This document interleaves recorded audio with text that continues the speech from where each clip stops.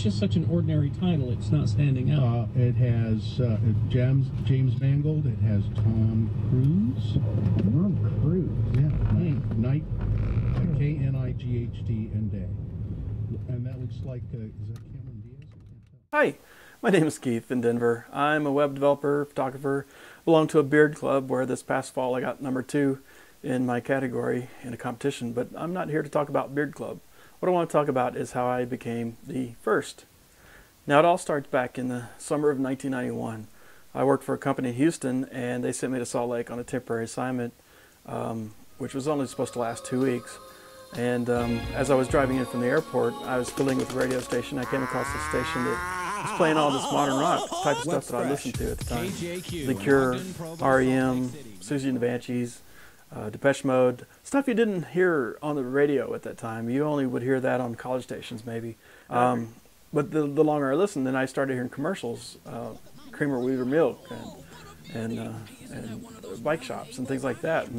And I thought, wow, this is a real, actual radio station. It's got morning shows and DJs, commercials, got a rough edge, and doesn't take itself too seriously, and plays a great selection of music. So I was just blown away by this station. And when I got back to Houston, I was so disappointed in the radio there that when the company sent me back to Salt Lake, I started making recordings of KJQ. Generally, what you would do was you'd record it to a cassette tape, but that's only 90 minutes, and you have to flip it over halfway.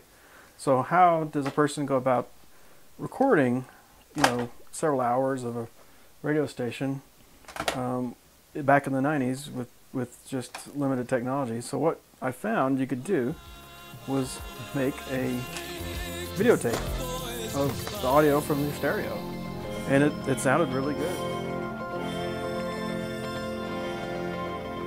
Come live with me. That's Heaven 17 on KJQ 92.7 at Salt Lake 95.5 in Ogden. Flashbacks on the way from the call. Also some Prefab Sprout coming up, some Howard Jones and Smiths for you too. So stick around for all these great flashbacks still to come today. It's interesting to listen to it now. But that December, the station started changing. You could tell something was going on. The music wasn't as eclectic, and the DJs started leaving left and right. And it was just kind of sad, and I didn't know what was going on, but I was just really upset that the station I'd fallen in love with was decaying right before my eyes.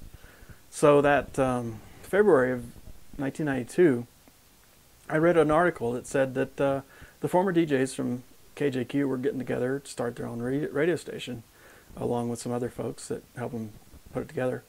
So that first morning, which was February 17th, 1992, I popped in a tape and started recording, and the very first song in regular rotation was Dream Kitchen by Fraser Chorus. The first morning show was Dom and Bill, Project X with Dom and Bill, and it was Dom casual because Carrie was still at KJQ for insurance reasons. And it was a good show, it was fun. Dom suggested that first morning that they name their first official listener. But the listener would have to come through with a tape to prove that they were the first official listener. So I called up and said, hey, I've got a tape, I'm your first official listener. So I got the official honor of being the X96 first official listener.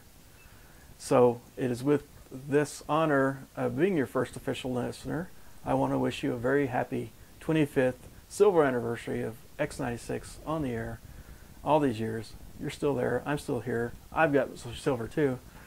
And I'm still a morning listener every day. I listen to Radio from Hell on my phone in the way to work. And as I say, Bill, make mine a double. Carrie, Geek Show says hi. Gina, furry is better.